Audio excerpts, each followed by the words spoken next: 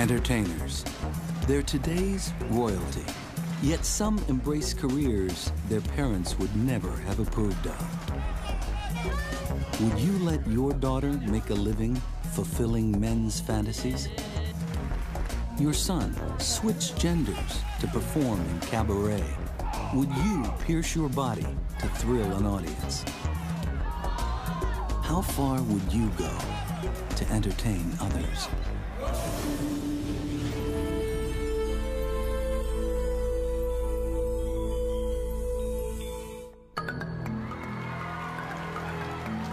What does it take to entertain? For those who live at the edge of extreme entertainment, it usually requires a transformation. Trading oneself for another.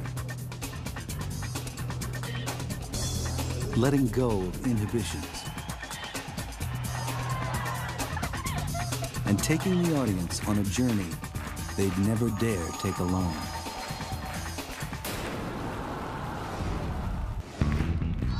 Would you put your life at risk for other people's pleasure? There's a group of performers who do. They're modern-day sideshow performers. People who make a living by doing the unthinkable, the stomach-churning, the death-defying, all just to entertain an audience.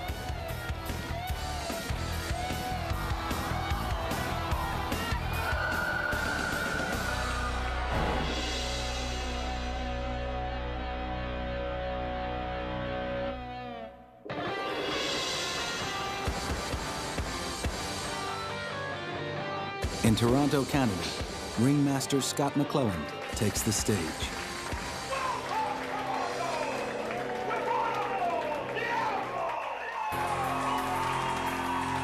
For Scott, whose stage name is Nikolai Diablo, shocking a willing audience is a full-time profession.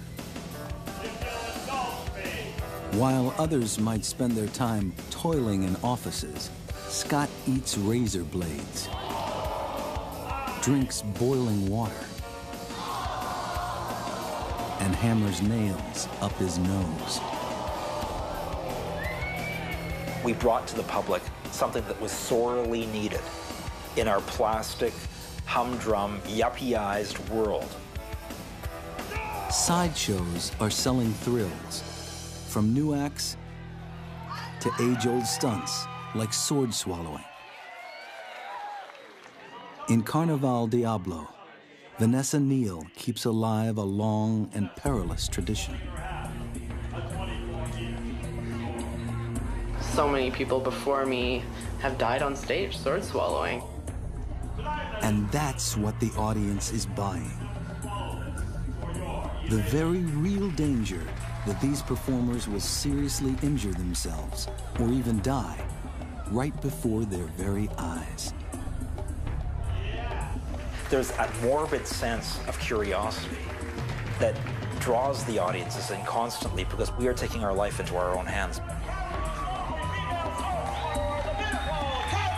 When they're there in the audience, they are hoping that maybe tonight might be the night where the big accident takes place. And I think that's one of the reasons people come, because if they can't take the risk themselves, at least they can witness it.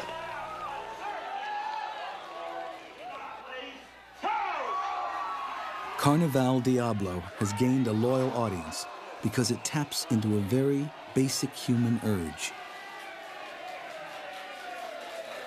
Sideshows and freak shows are ways of showing us what it would be like to live out our fantasies. Carolyn Marvin is a professor of anthropology at the University of Pennsylvania. Of course, human beings have violent fantasies.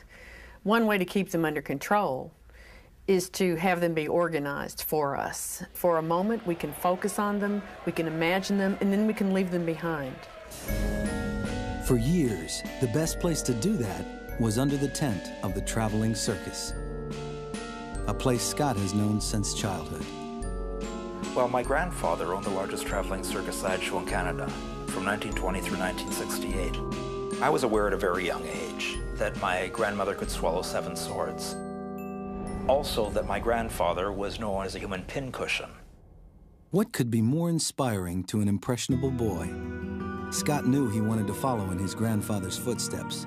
But by the 1960s, sideshows had lost their appeal. Freak shows came to be seen as exploitive. Sideshow acts dismissed as crude and old hat. But then came the 1990s. A new generation rediscovered the body's potential as art, and the sideshow was reborn. You're seeing more and more people walking around with piercings and tattoos. They almost seem to be attracted to it because it's becoming familiar. They feel an affinity to what's going on stage. Tapping into this craze, Scott launched Carnaval Diablo in 1992. His biggest challenge? Keeping several steps ahead of the latest extreme. Tonight, Scott holds a rehearsal at his house. It's actually good to He's ready to show off a new routine. And this is position 1. A handmade variation of Russian roulette. Last year, I was playing a game of Russian roulette with a buck knife, and I put the knife right through my hand. And you can see the scar there. I lost the game miserably. Now, I am willing tomorrow night to do something that's equally as stupid by playing a game of Russian roulette with a 9-inch long galvanized construction spike. I am going to have to crush 3 bags and leave 1 standing. This is going to be good. I'm very trepidatious about doing it, but it's time to get back on the horse. Sideshows must do one of 2 things, shock or disgust. 50 more crickets in here? Vanessa is a master at the disgusting part. Once a week, she buys props for what many call Carnaval Diablo's most revolting act. Probably about 8 years ago, we were doing our first rehearsal, and I just popped it right in my mouth, crunch, crunch, swallow. No problem. Whoa, nice. I'm gonna eat the worms. They're my favorite. They're so much fun. Coming up, meet a performer at the extreme edge of sideshow. And later, step into the secret world of the Japanese geisha.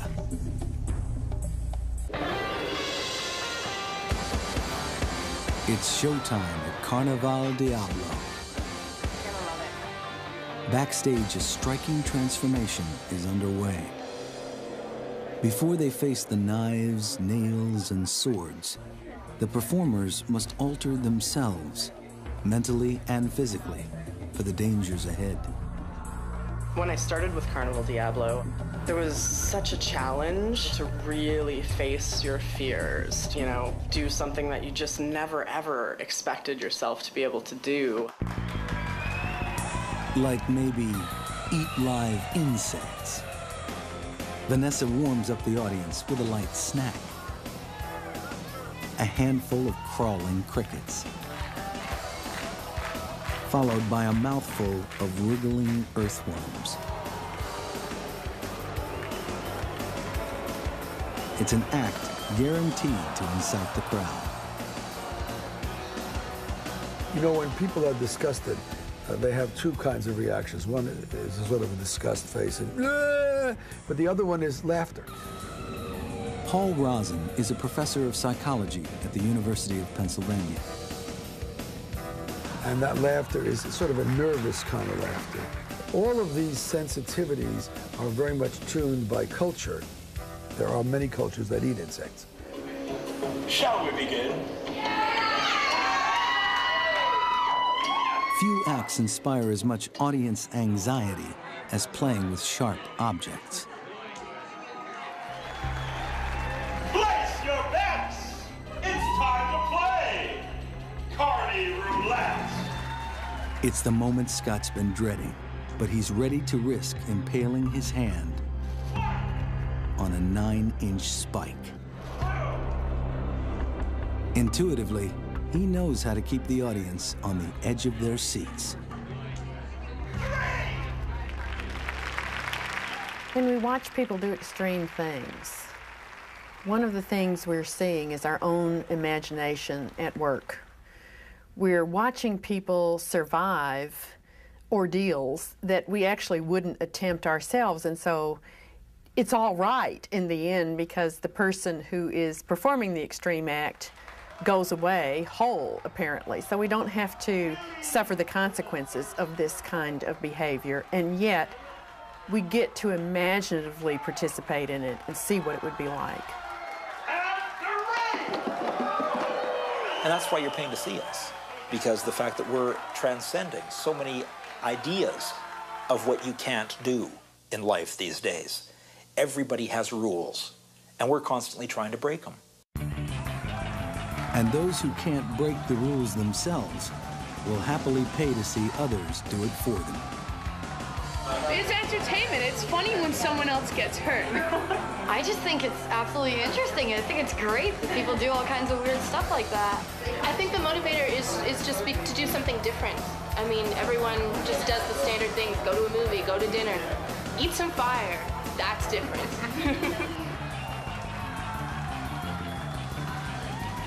It is the same type of fascination, I think, that you get with people rubbernecking at a car wreck. Gerald Urchak is a professor of anthropology at Skidmore College. Perhaps the car isn't even in the road, it's off to the side, but traffic slows down and is backed up for 18 miles because everybody wants to see. In the world of extreme acts, few can rival Tim Cridland. His stage name is Zamora, the Torture King. His game, self-mutilation. Skewers going through the arms, exit wounds, entrance.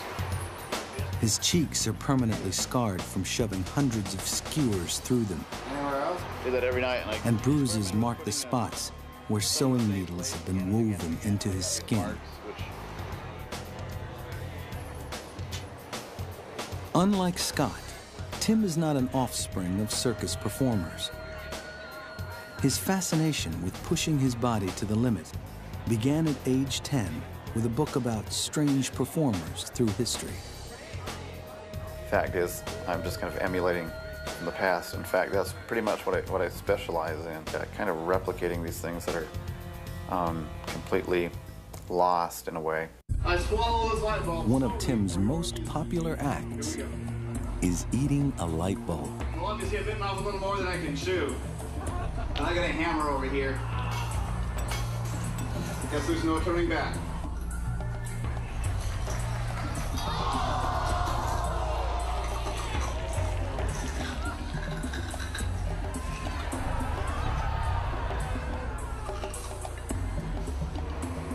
Nothing in the glass. Nothing in my mouth. The highlight of Tim's act is when he slides a razor-sharp skewer all the way through his arm.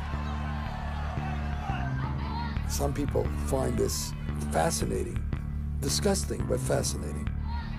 Other people can't watch it.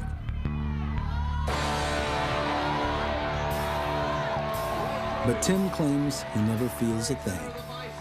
I've kind of linked up my mind and body in a way that if I choose not to feel pain, I can overcome that. The fascination is to safely watch other people performing these taboo acts.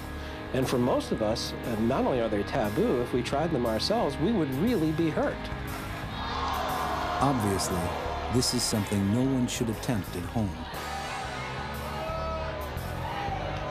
But Tim has ways of protecting his body.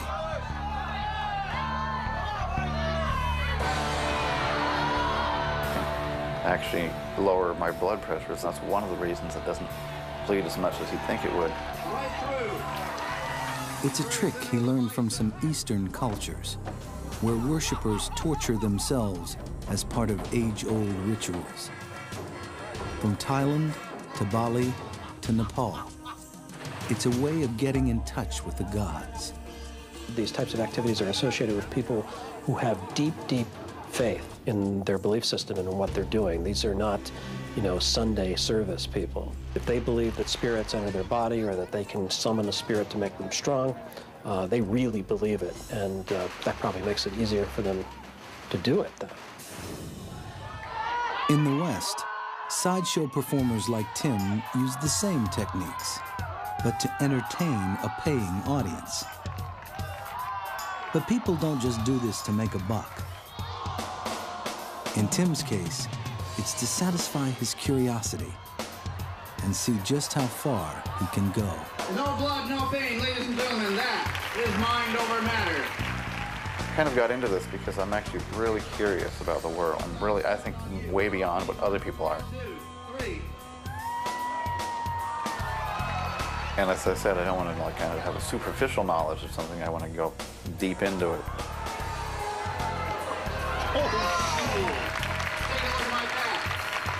The nails have been pushed in deep. As for Vanessa, she's inspired by the audience and by challenging them to see themselves in an entirely new way. Makes people totally second-guess everything they thought was possible with a human being. And that's fantastic. When it comes to second-guessing or doing a double take, few performers can rival the cabaret stars of Thailand. Look closely, because every one of these women was born a man.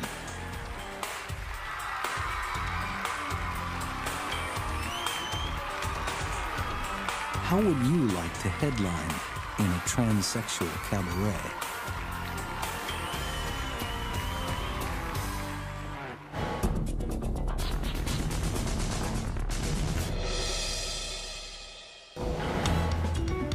In other countries, women usually take the lead in cabaret.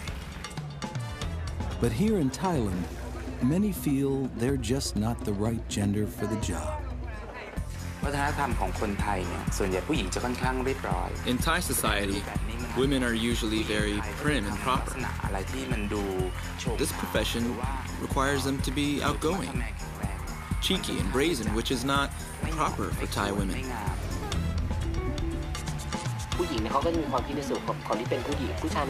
Women have thoughts that are special for women, and men have thoughts that are manly. But lady boys have a combination, so we can be more expressive. In the West, if a boy wanted to become a woman, he'd probably keep his desires secret, but not in Thailand. Here, lady boys, or men who decide to become women, are much more open, especially on the stage. In Thailand, as well as in Japan, there's this idea that only a man can portray the perfect woman. Andrew Matzner is a lecturer at Hollins University. The epitome of femininity can only be enacted by a male. That is the prevalent idea in theater performance in Thailand. Femininity is based on artifice, and who better to be an expert at artifice than an actor?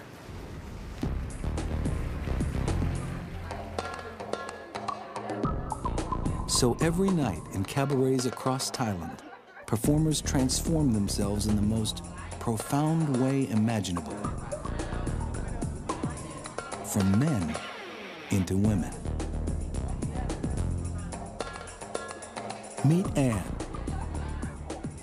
She's a beauty queen with a dressing room full of trophies.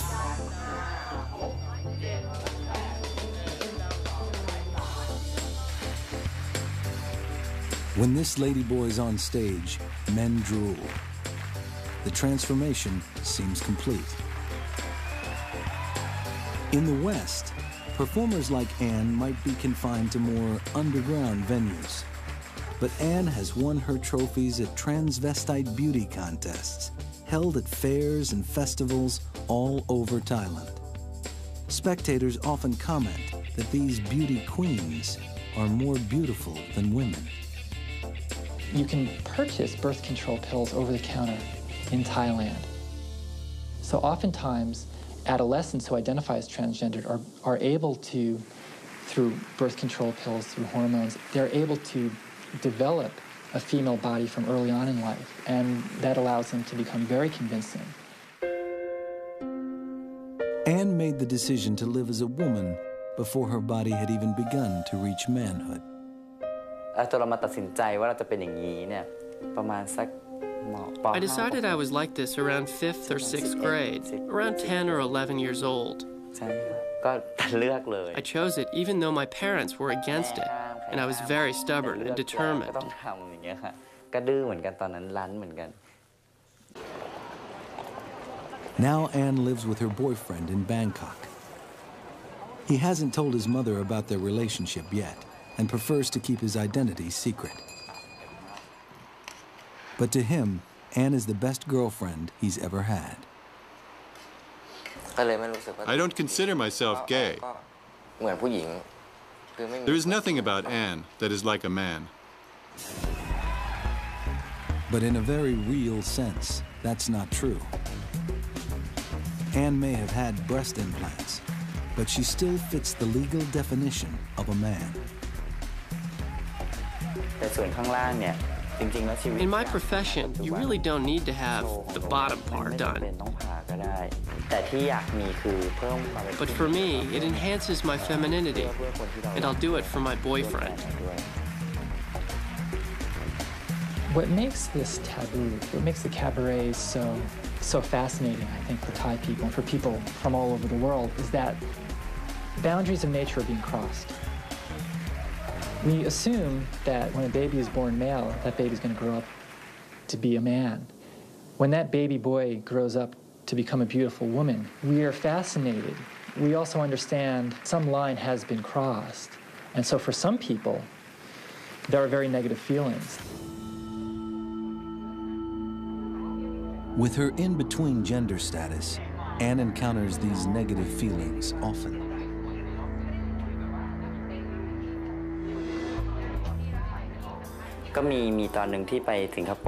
There was an incident once when I traveled to Singapore to work. When we landed at the Singapore airport, at the immigration desk, the minute they looked at my passport and it had the prefix Mr., they asked me if I was a man. And I replied, yes. The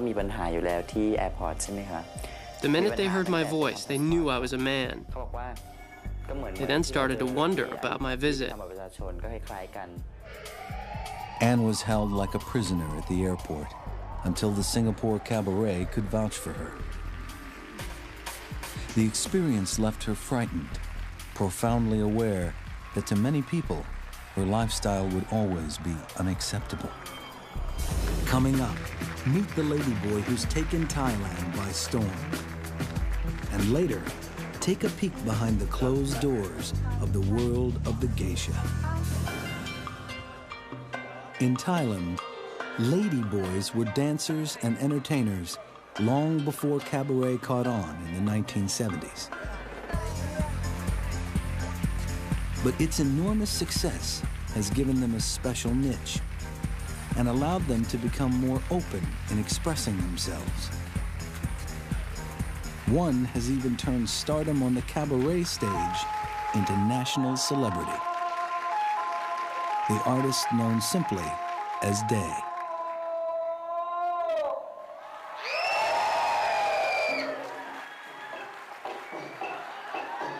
Day is the author of 2 books. And though she's never had a sex change operation, she lives her life entirely as a woman, on stage and off. It's been a radical transformation from a young boy who yearned to entertain. I always loved to perform as a child, singing or acting whenever there was a chance. At 17, Day had to quit school to help support her family. Working as a hairdresser, she got in on the ground floor of the blossoming field of cabaret. I had to slowly inject more and more of my personality and myself into the acts so that I could stand out and be different. To insert too much of yourself might also turn people off. But there's a balance.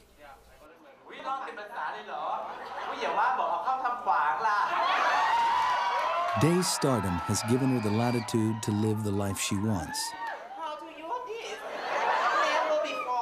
And even adopt 2 sons. In the West, virtually everything about this man/woman would be taboo. Her gender, her motherhood, her lifestyle.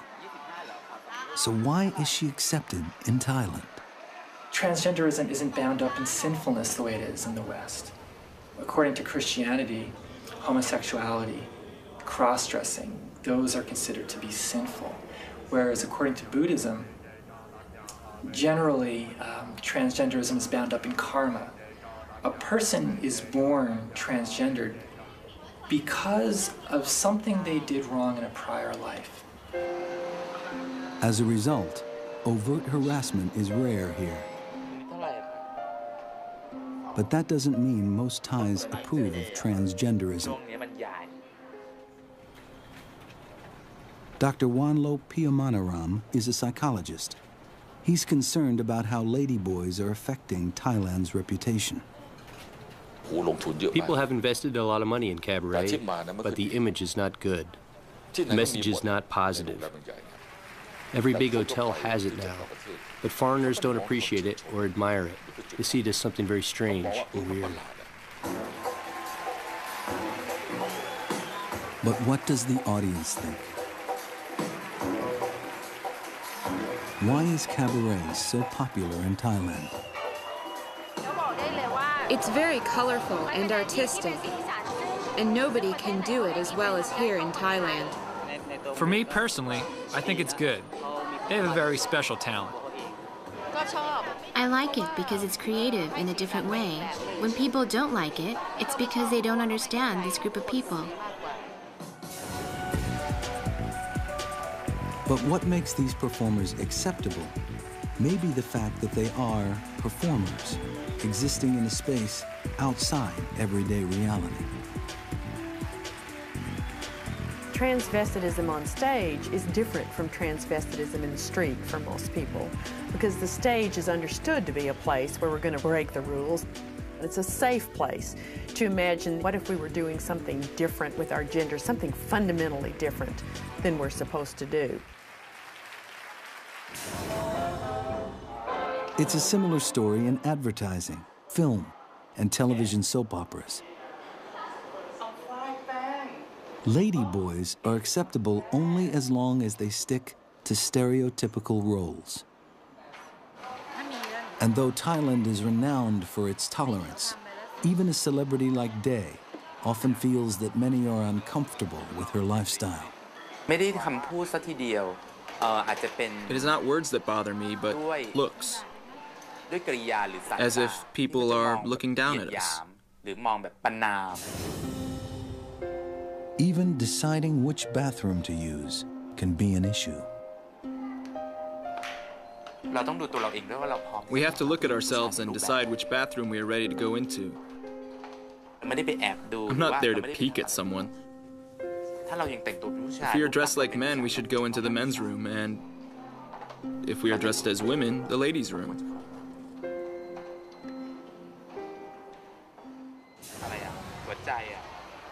We shouldn't think of Thailand as being a paradise for transgendered people. Some people are very accepting, some people are not. So a person may be beaten in their family. At the workplace level, depending on the profession, discrimination definitely can exist. But concerns like these tend to disappear at the cabaret. For Thailand's ladyboys, it's a refuge.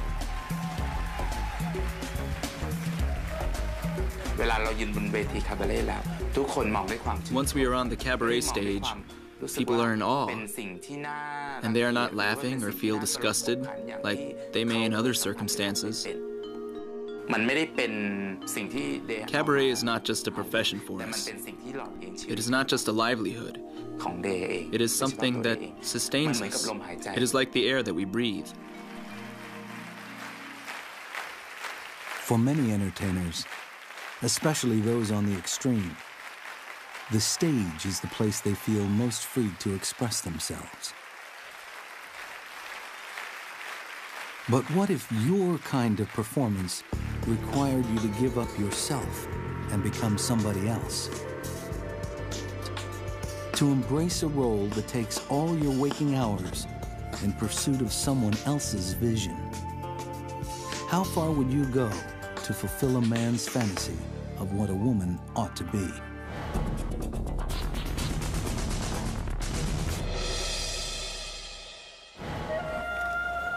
In Kyoto today, they're a mysterious relic of old Japan.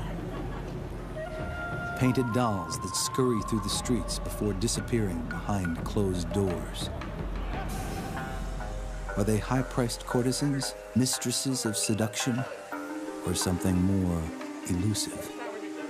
There's a lot of mystery to being a geisha, I think. The society seems very closed and secret. I think they're high-priced prostitute. Geisha's role is for entertainment. I wouldn't like the idea of serving men. I believe in equal rights for men and women. I guess a geisha is whatever the customer wants, really. Whatever a geisha is, it's more than a role. It's an all-encompassing way of life. Umechika is a maiko, a second-year apprentice. She's still adjusting to the changes.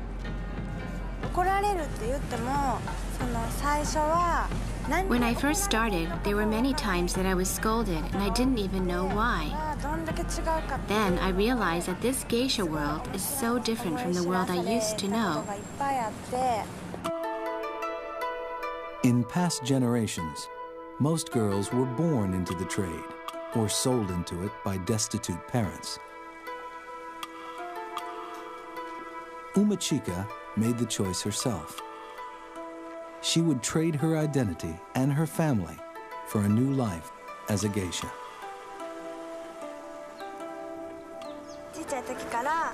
Since I was a little girl, I always admired apprentice geisha and wanted to be one. But the first time I told my parents, my father said absolutely no way. But I still really wanted to be a geisha, so I came to Kyoto. Kyoto is Japan's cultural heart. In an increasingly westernized country, it's one of the last places where strict geisha training continues. All the geisha live in restricted quarters in the city, the only places where you're likely to see them. Umechika began knocking on doors. But everyone said she was too old at 19 to start training. But then she found Umeno, a retired geisha who runs a small tea house. Umeno took one look at the young woman and decided she had the face of a geisha.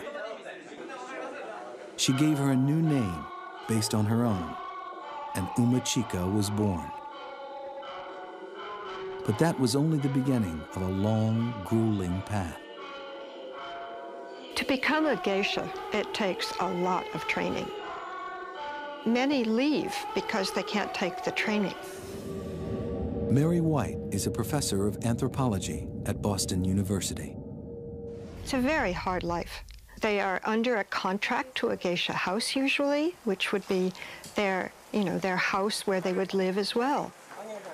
And they would have very few times when they, for example, could go home to visit their parents. For 5 years, Umechika must submit to geisha boot camp. A rule or a tradition governs everything she does. Every 10 days, the hairdresser twists and pulls her hair into the maiko's traditional style. The pressure is so strong, it produces a permanent bald spot. Every night, she must sleep on a rigid cushion that keeps her awake, just to maintain her hairstyle. Her routine follows the same pattern every day. with almost no time for herself. Classes consume half of it. The rest is spent preparing herself for an evening of clients. Her signature makeup is so elaborate, it takes an hour and a half. Once, the makeup had lead in it, which would prematurely age a geisha's face. Every day, Umechika must transform the girl she is into a traditional icon of feminine beauty. And she goes through all this effort just to achieve a look designed hundreds of years ago to stand out in candlelight. I have seen so many girls just quit, but that only strengthens my resolve. If I quit now, all those things I had put up with and worked so hard on would become meaningless.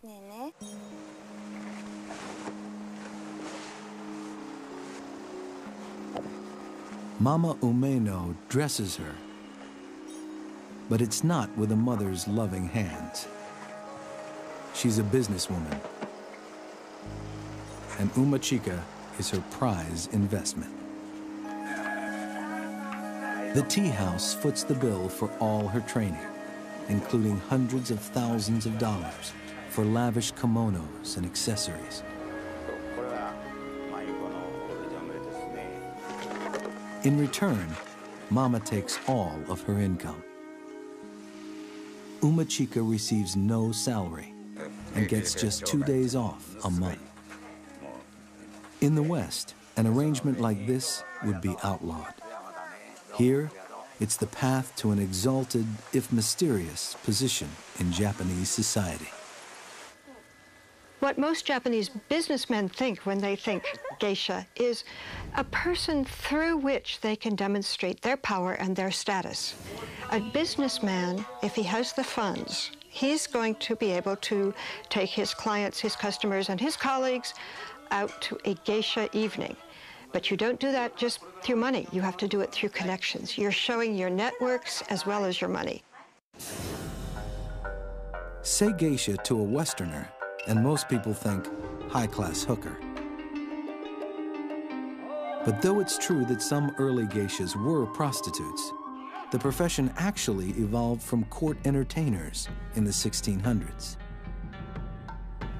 The word geisha itself, of course, doesn't mean prostitute at all. It means artistic person. But the art itself is the art of a special kind of allure, even seduction.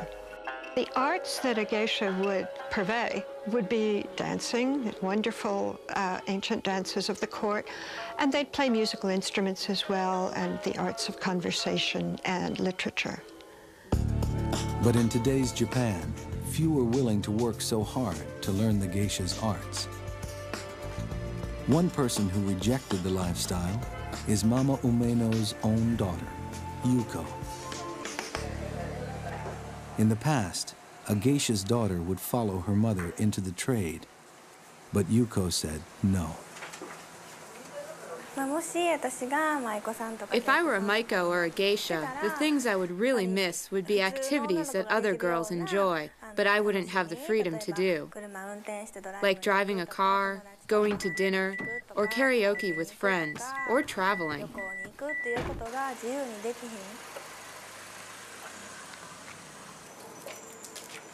Yet to wealthy Japanese men, the rigor of maiko training is all part of the mystique. Peter McIntosh is a Canadian, but he too fell under the geisha spell 10 years ago when he came to live in Japan. I guess it's just something you don't see anywhere else in the world. When you see these beautifully kimono-clad women walking through the streets, it just says, paint me, photograph me, write a poem about me. It's just something that really grabs you. And Peter puts his money where his mouth is. Alien though it may seem to most Western men to spend thousands of dollars on a dancing girl who keeps her clothes on, Peter says he could have a Ferrari for all he spent on geishas. But to him, Entering this exclusive world is worth every penny. What it's all basically about is when you make that first step inside the tea house, you're supposed to forget about all the worries that went on that day. And what the major thing that customers are so relaxed about is what goes on behind closed doors stays behind closed doors, or should. Coming up, how far will a geisha go to please a client? For the most powerful men in Japan, the tea house is their fantasy world. A place to relax, discuss a little business, and let their hair down. For Umachika, it's showtime. And since she's still learning, a nerve-wracking lesson in entertaining men often twice her age. Nao Souza is a full-fledged geisha who knows all the tricks of the trade. An evening with a geisha, to most especially Western perceptions, is a seduction of a kind. That is, you're supposed to end up in bed with a geisha.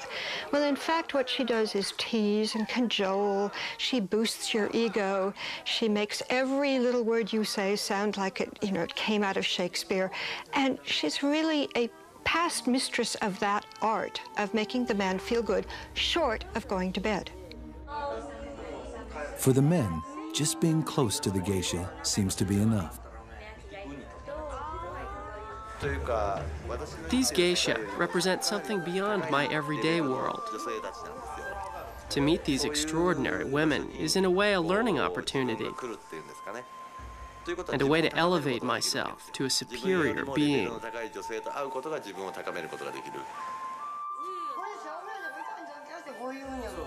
The geisha who are attending to the men are precious commodities. They are like being close to the crown jewels.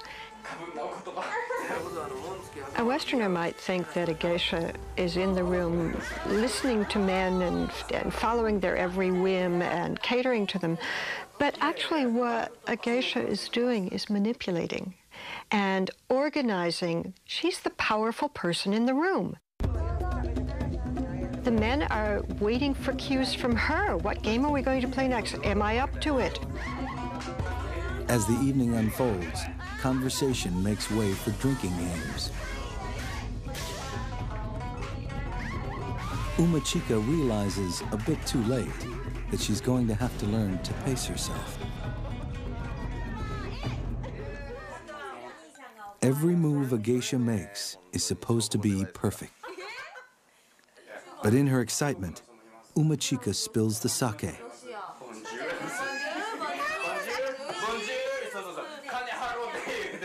It's a tense moment. She hopes the other guests didn't notice. But her graceful dancing makes up for tonight's blunders. Half a century ago, the virginity of a maiko like Umachika would often be auctioned to the highest bidder to mark the end of her training. That practice is outlawed now. Most of her customers barely come close enough to touch her. But that doesn't mean they don't have fantasies. If I tell you I have no ulterior motive, it would be a lie. Of course there is an ulterior motive. But restraining this desire is the joy and beauty of it.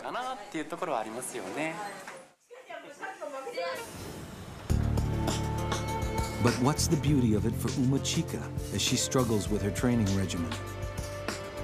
What keeps a girl who loves M&M committed to the life of a geisha? I can do things that a normal schoolgirl can't do. For instance, I can go to see kabuki theater in these clothes and go to expensive restaurants with clients. I can talk to people I can't meet normally, dignitaries and CEOs of major corporations. And Umachika gets to perform in special festivals to show off her skills as a dancer. It's the realization of her childhood dreams. Of course, every once in a while, I wish that I could just be a normal girl. But it's like once or twice a year. It is hard, but I know I'm doing something that I really enjoy. And that's why I can endure it.